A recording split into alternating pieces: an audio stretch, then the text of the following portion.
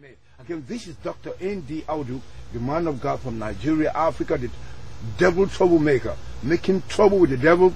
And this is what God is allowing this program to inspire you, encourage you, so that you can be an instrument that God will use to trouble the devil's camp too, by the power of the Holy Ghost. Hallelujah. Now we're going to read something from the Gospel of St. John chapter 10. And I would like you to take your Bible. This is the same thing in your Bible to accept. If your Bible maybe might be written by the devil, but I don't hope so.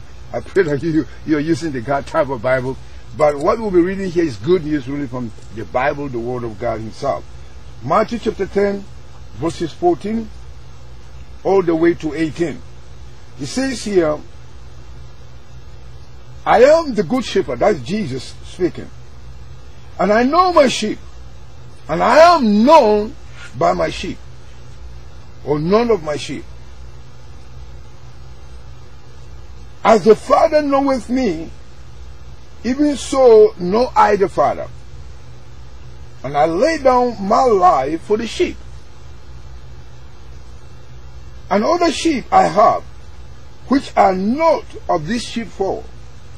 Them also I must bring, and they shall hear my voice, and there shall be one fold and one shepherd. Verse 17. Therefore do my Father love me. I'm reading from the King James Version. Because I lay down my life, that I might take it again. I love that. Hallelujah. I lay down my life, and I take it up again. But let's continue. Verse 18 particularly. No man taketh my life from me, but I lay it down of myself, of my will, of volition. I have power to lay it down, and I have power to take it up again. Hallelujah. This commandment have I received of my Father.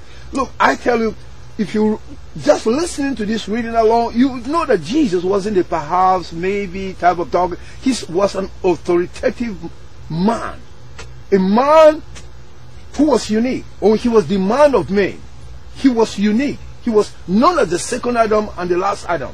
He spoke with so much of boldness. Why? Because he was God the Word, who became God the Son, and then became, not only God the Word and God the Son of God, he also became God the Son of Man. So that by him becoming the Son of Man, you and I now through him can become the sons of God. That is a powerful revelation from God's word to mankind. But look at what he says here. I laid down my life for my sheep. I laid down my life. That means I gave it away. I gave it away. I gave it away. But then he put the nail on the devil's coffin. He said to him, not only that I have power to lay it down, I have also power to raise it up. No human being could have said anything. Muhammad couldn't say it. Buddha couldn't say it. Shinto couldn't say it. Adolf Hitler couldn't say it. All the pharaohs couldn't say it. The emperors couldn't say it. No president of any nation, religious founder, prophet, nobody could say that. But Jesus said it.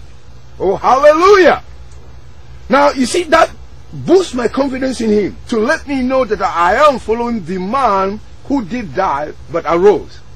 That is what the gospel is all about. We, as believers, are following somebody who gave his life. He died, yes. But he didn't stay there. He arose. 3 days only, he went on vacation, went and whooped the devils for you and I, got the keys out of the heart of the hands of the devil, came out and said, now all power is given to me. Go into all the world, preach the gospel, demonstrate the gospel. And this is what God is using this ministry to be doing. And I know you are excited now. That's why I want you to stay tuned at mymiracletv.org as well as raisingtheday.org. And I'm your host, Dr. N.D. Audu, telling you, come join me. Let us follow this man who did die, but he arose. Some